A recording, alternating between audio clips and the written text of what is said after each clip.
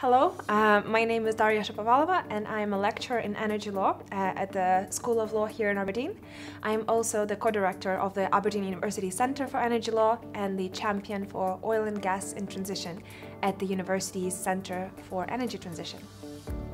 The project that I'm currently working on is called Just Transitions in Scotland and in the Arctic.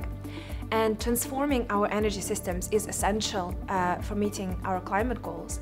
But sometimes low carbon energy projects such as renewables can have significant impacts on communities, on environment and wildlife as well. So my project is looking at how low carbon energy transition can be regulated and managed in a way that does not cause unfair burdens on the environment and the communities. And these issues are very pertinent here in Scotland. Communities here in the northeast have been dependent on oil and gas industry for decades, and this transition to renewable energy sources does not come easy to anyone. In the Arctic, these challenges can be amplified significantly because some communities are quite remote.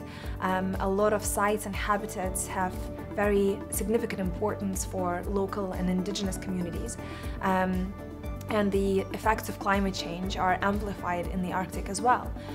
So we are looking into seeing what the risks, opportunities and challenges are for regulating just transition and seeing whether we can exchange some knowledge between Scotland and in the Arctic. Because, for example, while having renewable energy projects in some of the Arctic communities can be an answer to the community's energy insecurity, where they could be otherwise dependent on diesel to produce electricity or supply heating.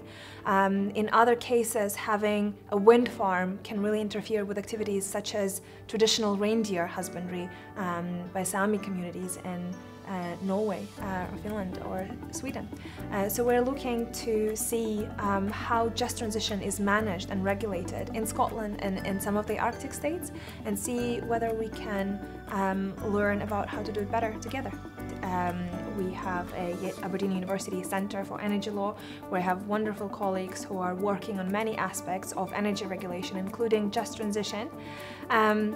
On this project specifically, I'm working with Professor Tavis Potts, who is the interim director of the Centre for Energy Transition, and he is in geography, so that adds to the interdisciplinary nature of this project as well.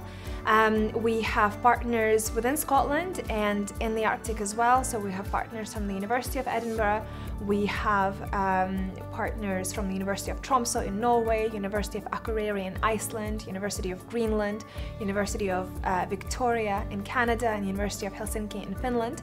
I'm really excited because it's a very diverse team that represents leading expertise on how communities can be involved in renewable energy projects, on energy law, environmental law, and international law as well.